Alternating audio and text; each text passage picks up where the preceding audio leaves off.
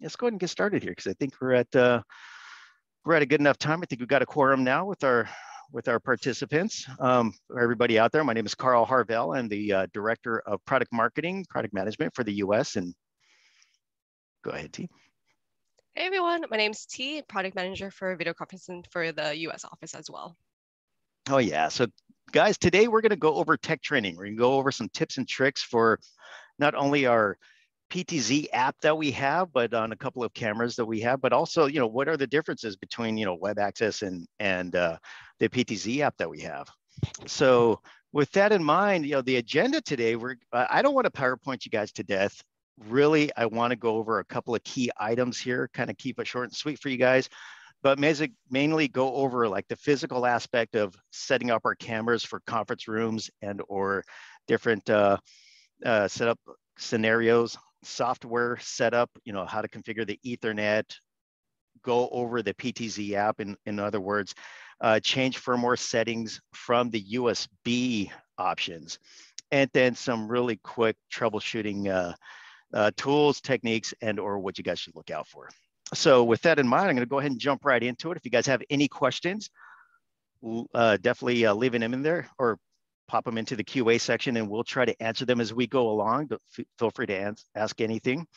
And, hopefully I don't speak too fast. If I do, let me know because I tend to speak fast in these things. So with that in mind, we're going to go over some of the physical aspects of it. Now, most of our cameras, actually all of our cameras, except for one, have a tripod screw on the bottom of them. Now, these cameras are great because you could install them upside down. They spin around almost completely. So you could pretty much install them at the head end of a conference room, at the very back end to be like a content camera if you wanted to.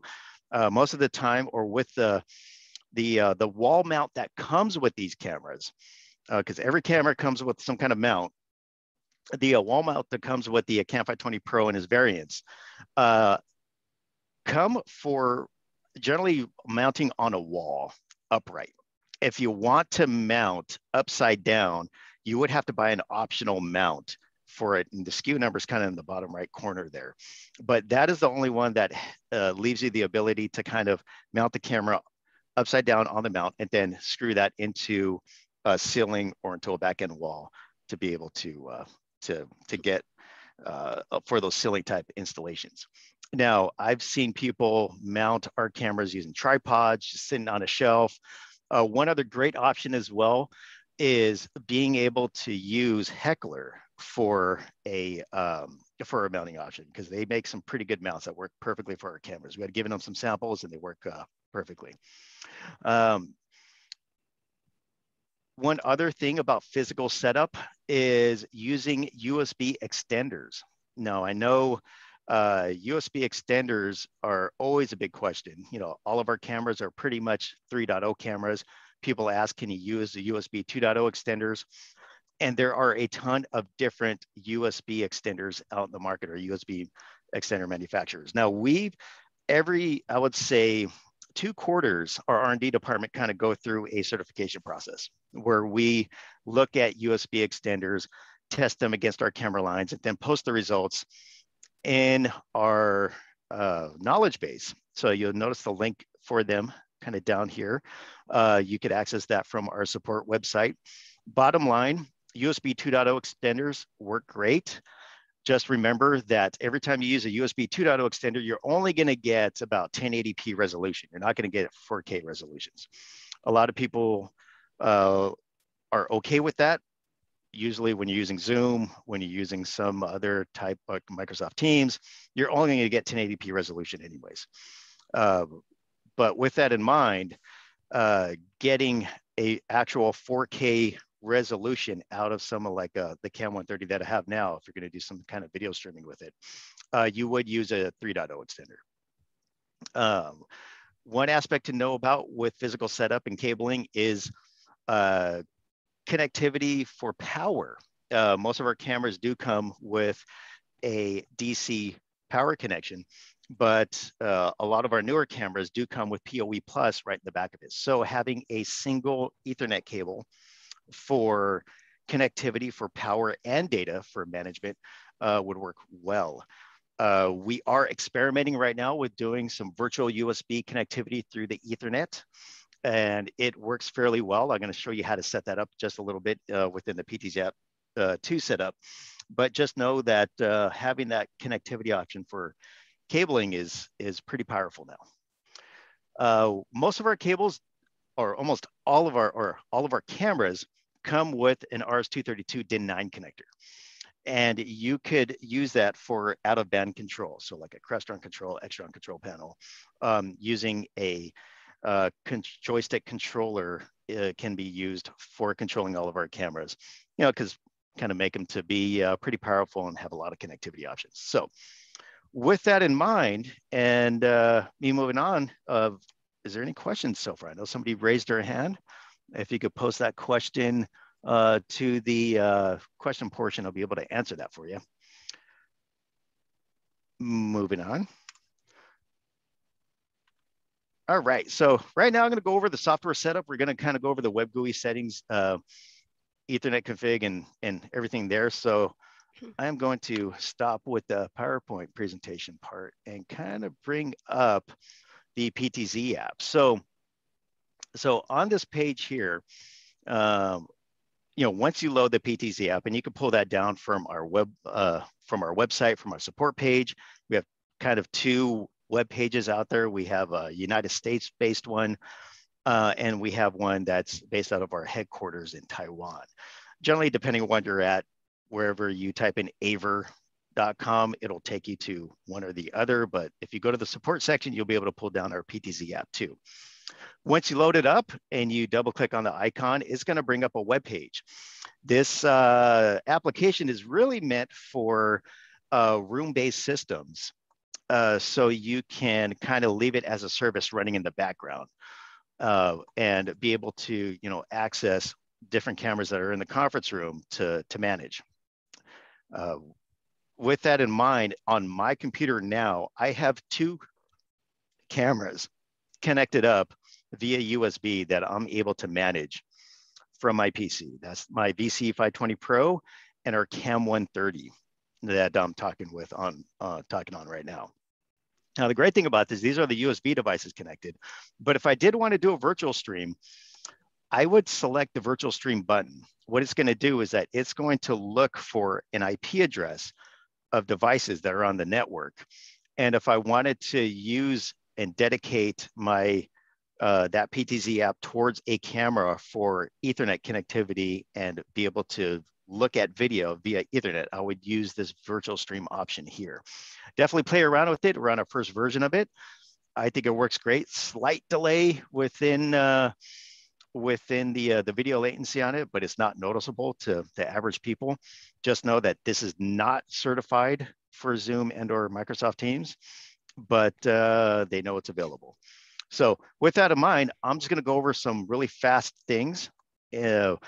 While you're having the PTZApp 2 up, you can access a camera via the USB by clicking the settings button. But if I wanted to change the IP address, let's just say the IP address of my VC520 Pro 2, I would select this little edit icon and I could change it from DHCP to static.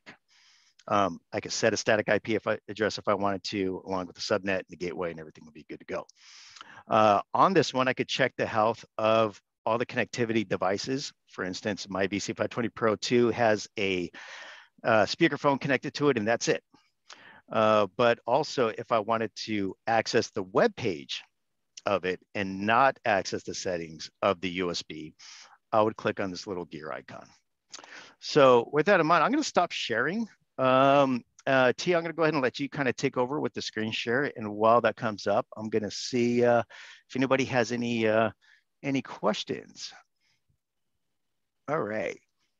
Are A10 cables plenum rated? That's a great question. I believe they are. I know there's a couple of different cables that they make, because they make fiber cables and then they make the Ethernet cables. So I believe both of them are plenum rated. Plenum rating means that it could live in the ceilings, and when they burn, they won't release off toxic gases. But I would have to validate with A10. T, you want to go ahead and kind of show us some of the PTZ controls of a VC520 Pro 2? Definitely. So right now, so we are going to do a little bit more of a deep dive. So apologies if some of this is kind of basic, you guys already know it, but good review for everyone. So right now, I'm going to just be showing you how to set a preset. So right now, I'm a little bit zoomed out. I want the shot to be a little bit tighter. So I'm going to go ahead and zoom in a little bit. Frame it to my liking, and you know what? That's good enough for me. To set, all I have to do is set the preset button right there. So this one's good to go. Something really great is that we are actually using a larger room camera right now. And all of our larger room cameras actually has a 340 degrees pan. So right now I'm going to demonstrate that with a preset I saved. So this is already going all the way almost to the back of the room. You're gonna get a nice look at one of my house plants as well as a great book to read. So if I'm gonna go a little bit more, this will actually show off the full 340 degrees. So this is basically facing almost all the way back. Another really awesome thing, so I'm actually on the Cam520 Pro 2 camera, same as the VC520 Pro 2 camera. So for this one, it is going to be a 12 times optical zoom. So for this one, let me demonstrate right here. Nice. So I kind of just zips around pretty fast. So Exactly. T, so there is a question that came up, and one of the questions is, do you need the app to control the camera, or can you do it from just like a web page and go to the browser directly? Yeah, so we actually have 3 different options. The first one would be using the PTZApp 2 I'm currently on. You can also use the remote I have right here, which comes with all of our large room cameras. And you can also use our web-based management as well, which is called our Easy Manager. So you have a couple different options based on what you want to go about. Yeah. Yeah, so you go directly into the camera. Full options there. Exactly. And right here, it is a great demonstration of the 12 times optical zoom. Hopefully, if you guys have good eyesight, you'll be able to read every single line on this right here, all the way down to enterprise video conference business. How far away are you? So I'm only about 6 feet away. So some of you guys are probably like, cool, but like not super impressive. So don't worry. We do have warmer preset I saved right here. And this is about, I'm gonna say 18 feet away. So I do have a pretty large office space, AKA my bedroom, but that is gonna be a standard size postcard right there. So you guys can kind of see how the zoom is and everything. So honestly, it's gonna be a pretty quiet zoom, super quick, super smooth. As I'm gonna go back to the very first one right here. Hi guys. And then so that's pretty much all you need to know about presets. So we can kind of go into a little bit more of the deeper settings. And then Carl, do you want to go over the tracking mode really quick? Sure. So I mean, so a lot of our cameras, and here's a really important thing, guys. There's a reason why we put the control and have the ability to set the presets kind of right in the front as opposed to going directly into the settings. And one of the main reasons for that is because setting up a right area for a camera to make intelligent decisions is kind of important. You could have a conference room that's a rectangular layout. And if you look at the field of view of a camera, let's just say that my image right here was a conference room. My body would be the conference room table, I guess you could say. And this section would be a big hallway of people walking by or a wall. No one is ever going to be in this section here. As well as, let's just say in this section, it could probably be just furniture. And so, if you wanted to have a camera that had auto framing capabilities built within it, you could set the SmartFrame preset point that's kind of in the center of what that screen share shows and say, save a preset that'll be within this area. And every time a meeting starts, it'll look at this area to frame the camera accordingly. So you could trim off excess area that don't need to be processed for the AI. Now, we do have different tracking modes. There's a manual mode in which somebody says, hey, I want the camera to be framed up. Everybody's in the conference room now. Let me push the button and it'll frame. And that's where the camera kind of goes through its algorithm of counting people, reporting that back via APIs to wherever service provider that you would want that could access it. And then it frames up the image accordingly, built into its own settings. The auto frame portion of it is has a little bit of tracking built within it. So let's just say one person comes into a conference room and is doing a presentation and auto framing is on. The framing will notice that a person is there. That person starts walking around. The camera will move with them as they are presenting with one person. As soon as another person comes into the conference room, that's when the algorithm will kick in and say, okay, we'll do a frame instead of a track. And so it has a little bit of auto tracking capabilities, but then ultimately goes to framing when multiple people are in the conference room. Preset framing is where you could set a preset to say, well, do you know what, over on the left side of the conference room, let's just say it's this area here, and there is a whiteboard there.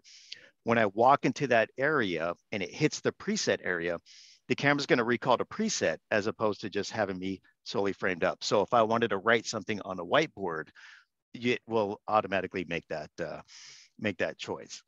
So there's variables there that you could set up for conference rooms that you could customize how the camera will zoom in and or make decisions. I know there's some questions out there. Let's look. Is the pan rate settable between presets? How slow can it go? On this camera itself, it's one set speed. It's not changeable. I know with other camera lines, our higher end lines, like the Pro AV lines, those are adjustable. You can change the pan speed there. This one is fairly middle of the road, I guess you could say, with the Cam 520 Pros and the VC 520 Pros that we have. The digital is kind of act the same way when it's doing its digital panning and zooming. Is there any way to update firmware via network web GUI instead of disconnecting USB from the system and connecting locally via the PTZApp? Bulk firmware updates from multiple devices on the network. That's a great question. And yes, we do. And just to show you a little bit, well, do you want to, well, let me kind of just answer that really fast. There's 3 different ways to do firmware updates. You could do it via our PTZApp with USB, like the way they mentioned it. The Cam 520 Pro 2, Cam 520 Pro, VC 520 Pro, Cam 130, almost all of our lines can be updated via the Windows update services. And that actually just started happening within the last month. So as we had gotten Microsoft Teams certified, we did upload our firmwares into the Microsoft update services. So you can update just through Windows update services now as well. But if you wanted to also do it via Ethernet, you would be able to do the auto update via the firmware, and it will crawl out to our servers and download it directly. And then another question is there a distance limit to where the cameras can auto frame? Yes, there is, and depending upon the camera line. The newer cameras that we came out with, the VC 520 Pro 2, Cam 520 Pro 2, those ones were about 100% successful up to 7 to 10 meters away, I believe. And then from there, it kind of degrades down within possibility of detecting a body. The older ones that we had, that number was about 6 meters, 3 to 6 meters away, depending upon which ones. All right. And another one, can the camera framing function only support or work on the newer cameras, not the older Cam 520s? No, Cam 520s, they worked as well, just that the framing function worked differently. The original Cam 520s that we had, it was doing more face detection. It was looking for 2 eyes, a nose, and a mouth, as well as an ear to frame up. It wasn't looking at a body. As you could imagine, because of COVID, people walking in with masks nowadays, that's why we kind of pivoted and we said, well, you know what, let's change that up with some newer hardware that we could do some more intense processing, and that's why we came out with the Cam 520 Pro 2. With that in mind, T, you want to kind of go through the settings a little bit more and kind of focus on answering that? Yeah. Definitely. So right now, moving on to frame and speed. So this is a cool new feature that we have. So basically, it is going to be whenever you're using auto frame or preset framing. So you're actually able to set the speed of what the frame and speed is. So essentially, that will tell the camera how often it should adjust or readjust the framing. So for a slow speed, it would take about 5 seconds. So if no participants are moving in a conference room for 5 seconds, that's when it would choose to reframe. Middle speed is going to be the default, and that would be 3 seconds. And for high speed, that's actually going to be every second. So that's a little bit intense. So for those, we wouldn't recommend those for a full conference room. Definitely more for like a one-person presenter. So for that person, if they happen, so like if I happen to move this way, within 1 second, the camera will readjust based on that movement alone. So that's definitely better for a one-person presenter moving across the stage. That would work perfect for the high speed. We also have the option of adjusting the SmartFrame preset point. So for this one, you kind of want to choose a preset point so that the camera can detect participants from the wide view of the assigned preset area direction. So if your camera is going to be kind of in the corner of a room, you wouldn't really want the default center of the screen, just because if it's in this corner, the conference room is going to be this way. You're going to definitely want to be able to readjust that screen beforehand. So that way, when someone is able to walk into a room, it already kind of is able to pinpoint where they are, and we frame accordingly. Down here, we do have autofocus. So you're able to pick between pan, tilt, zoom. So basically the camera will autofocus every single time a pan, a tilt, or a zoom happens. You also have the option of choosing continuous, which means it would just like I said, it would keep continuing to autofocus and readjust as no movement is needed. For camera focus, we typically would recommend autofocus, but you definitely have the option to do manual as well. You just go ahead and move the bar as whatever you wanted. And for the home position, so this is going to be the position where every single time your camera starts up, this is where it's going to be. So right now we have it set for preset 0. So for this tight shot, this is where it's going to be every single time the camera starts up. I'm happy with it. I'm always going to be sitting here, so I'm good to go.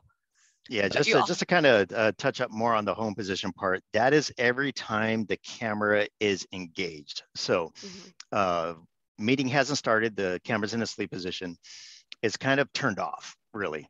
As soon as a meeting starts, that's when it goes to the home position. If you disable video and re-enable it, it's kind of going to the home position again. So just to clarify that part. And you do have the option of also clicking the factory center position, which is pretty straightforward. And then you do have the last position as well. Based on the last call you got off of, the last time you used it, it would be that position. Yeah. And for sleep position, you do have two options. So we do have the factory downside position, which is down to the right. And the reason why we also added preset 9 is that for a couple of use cases, customers have came out to us and was like, honestly, it's cool that it goes down, but we can't have it go into the side because it starts to kind of like hit something that might be interfering with it. So in that case, we do have the option of doing preset 9. So that way your camera will be able to go whichever way you wanted. Also, if you wanted your camera completely pointed up to the ceiling, so it was not looking at anyone for privacy reasons, you're able to do that as well. All right. So with that in mind, all the other portions, I think we're gonna do another webinar just on image manipulation, on how to do things. If you wanted to flip the image, mirror the image, because you kind of set it up upside down, you're able to do that all through there. But do you know what? I'm going to go ahead and take the screen sharing back here, T. I know while I set that up, there's a question, that Phil kind of threw out there. The 520 will auto track, and I don't need the TR30. Yes and no. The Cam 520 Pro 2 does have an auto track feature for a single person that is in a conference room. Let's just say that they're presenting and there's only one person there, no other people are there. That's when it'll kind of follow you and auto track. So you can present in that aspect. But the TR320, I mean, that is a true auto tracking camera in which you could set different kind of tracking types. You could have the segmented tracking, you could have the continuous tracking, you could set different zones. And so, that's the difference between the $2,000 camera and then, the $1,000 camera that we have. So the Cam 520 Pro 2, that will do a tracking feature for a single person that's in a conference room, and is designed for conference rooms. The TR320 is more designed for houses of worship, podiums, and stage style tracking. So just for some clarification there. So with that, I'm going to kind of deepen or go a little bit deeper into some of the settings here. The VC520 Pro that I have right over here. Within the system portions of it, you are able to do your firmware updates. So because this one is connected up through the USB side of that PTZApp, the firmware update and everything is going to be done over my PC. So it's going to download from my PC and then shoot it over the USB cable to connect in and upload that software. Now, let's just say I go back to the home portion, and let's just say I go to the web page of this VC520 Pro that I have. So when I log into this one, there are a couple of differences. There's minute differences between the USB side and the web page side. So on this web page side, you can tell it's almost similar. It's about 90% parity. But one thing I do want to recommend to everybody is that if you have the Cam520 Pro 2s, VC520 Pro 2s, any of our systems like the VB130 that has an Ethernet interface for web access, set the date and time. If you set the date and time correctly, that will synchronize, because all of these come from our factory in Taiwan, and they're all set with time zone for where they came out from. If you set the time zone for the conference room that you're in, or that is where it's going to live, now when you actually download logs from the system, it'll match for whatever detective work that you guys were going to look into for figuring out any issues that you might come across. So just a little quick little pro tip for you guys. Set the time and date will definitely be helpful. We do have an easy manager that we'll probably do another webinar separately on, that you could manage multiple cameras at one time. But being able to go into the date and time format, I usually set it to just auto. I go to the NTP server, but I just select the time zone that it's going to live at. So with that in mind, if I look at the PTZApp and I go to the USB settings, the system portion has a little bit cleaner look for you. But one thing I do want to show is that if you have to do a factory default, and you click on the factory default, it's going to ask you if you want to keep the IP address or keep the web page or keep the web access. If you uncheck those, it's going to wipe everything like factory, straight from the factory. If you click on the troubleshooting part, it is going to download a zip file. And I'll just go ahead and do it to show you guys. It's going to download a zip file. That's going to give you a lot of great data. Now, a lot of this data comes from the PC that is connected with via USB that kind of accesses stuff.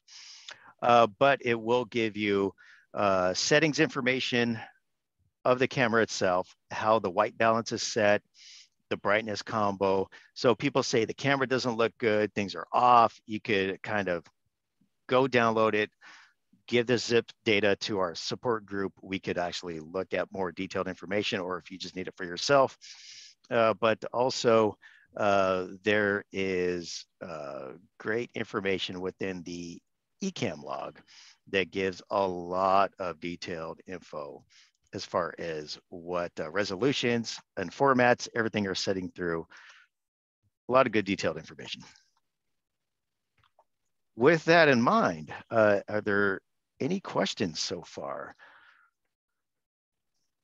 Let me see. Adam Andrew, what do you recommend to run USB over Ethernet? And can you get mouse control of the camera with USB?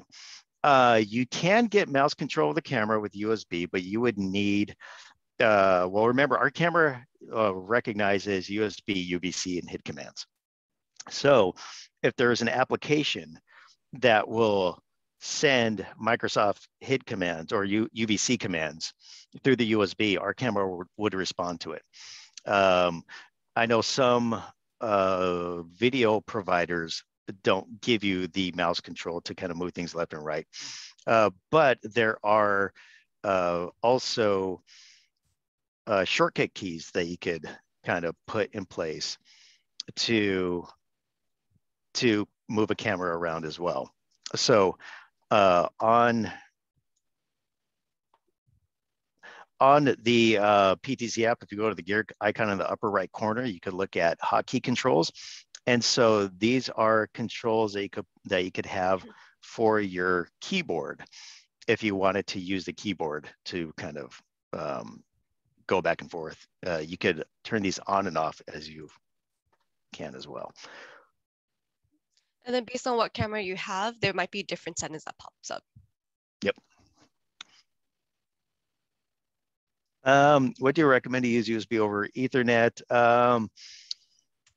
I would, for the TR311, I think it might be a little bit different with the hotkey controls or the controls there, but there are,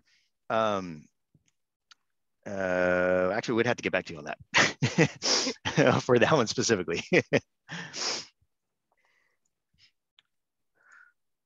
That's pretty much it that I really wanted to go over with everybody to kind of show, you know, all the detailed information there. Are there any other questions that we could go over? I know one thing we wanted to kind of let everybody know is that, you know, thank you for participating. You will have the opportunity to win a $50 Amazon gift card. Oh yeah. So I believe we're going to make that announcement shortly after.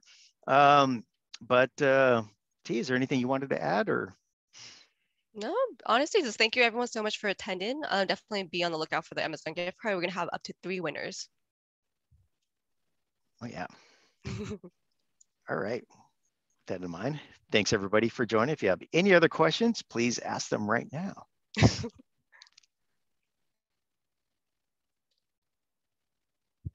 All right, so guys. we did get a question for if we have a partner portal. So we do have a partner portal more for resellers and disty. And if you're interested in that, we can definitely send you the information for that.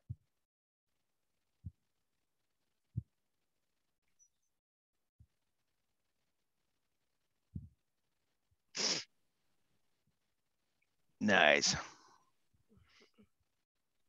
Cam 130 should be coming down the pipeline by this, by May, beginning of May.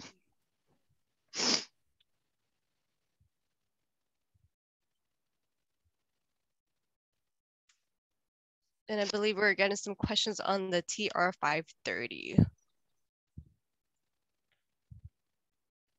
Yeah, so the Cam 130 is our huddle room, small conference room, huddle room, focus room, and power user camera. That's the one that I'm using right now. It does come with a built-in fill light, in which that light could be turned on and off. If you want to see a quick little demonstration for it before we close off, I'm going to go ahead and turn off the lights to my camera here. And kind of show you the difference between the fill light that is kind of turned on with it. Because this camera, so I am in a closed off room, a dark room, and the light is on right now. If I were to turn the light off, here, let me turn it to complete. That's actually at a 1. Let me turn it off here with the camera settings. And that's with my light turned off. So the fill light does help bring a light source from directly in front of you and not overhead and down. And it actually really helps out with illuminating people's faces so they don't have a big ring light everywhere else. So.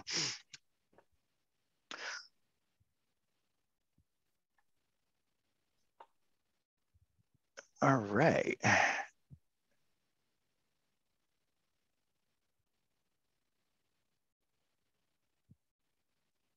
Look at that. All the questions are coming in now. All right. So so for the tracking modes on the TR530, I know there's 3 different tracking modes for those. Don't remember them off the top of my head, but there's, was it the segment tracking? Should be like a wide mode. Yeah, there's a wide mode, and bottom line, the different modes on those were for, you know, if you had somebody and you had different segments and areas to say in this one area, ignore people as they walk by. So let's just say people were walking and getting their diplomas. You didn't want to track every person that's walking by. There's a mode that will do it to presets. So if they're walking, it'll track them nice and fluidly. Once they hit the whiteboard or easel, it will zoom out to the preset, and and if they stood within that preset area, they would be within the easel. So that's kind of like the preset framing that we were talking about before. In that aspect, you could set different zones for that. And then the third mode, I believe, was continuous stick on this one person and only that one person only as they walk around and no bug anybody else. I know that for the 530s, I believe it was the same lens as the some of the other ones. I believe it was an 84 degree field of view. Wasn't that big, but those are definitely made to be, you know, at a kind of a longer throw. And the output resolutions on those, TD, know on the 530s what the resolution was? I believe they were set for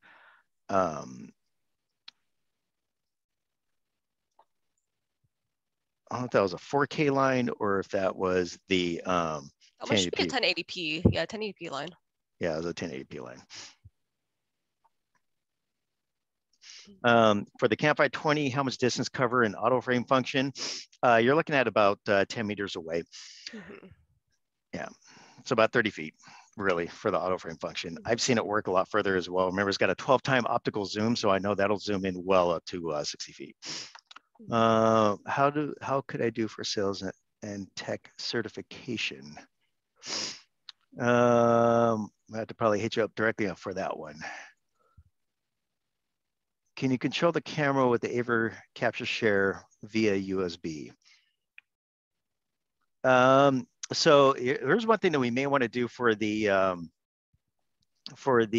different webinar, but you can do for the Campfire 20 Pro line and a lot of our Ethernet line, a line that has Ethernet connectivity on there, but you can do web-based controls. And that's how we're able to do like our OBS plugin. And so you can have web access to do controls. And I believe you could do that to do it over your phone as well, because I know you're trying to show how to do that, Phil. So we could, I could probably sync with you directly on that one and probably have a specific webinar mainly on how to set up like disk over IP control, web access control for like OBS and kind of advanced control options. We do have a joystick controller that we can use that our Pro AV line sells. And I believe we're going to port that over until our USB line. But yes, there is a joystick controller with the latest version of software. You can use it to connect. That one's going to be our CL1. So you can find that on our webpage as well. It's currently on the Pro AV page. We'll be adding it to the video conference page as well. Yep. Yeah, and the Cam 130 try and buy that should be coming in by like in 2 or 3 weeks.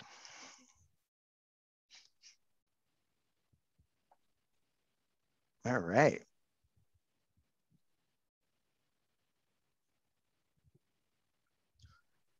And I believe that's it. Guys, thanks again for joining, and we appreciate it. This is fun. Okay. Right, thanks, guys. Yeah, hopefully we'll see you guys all next time. Take care.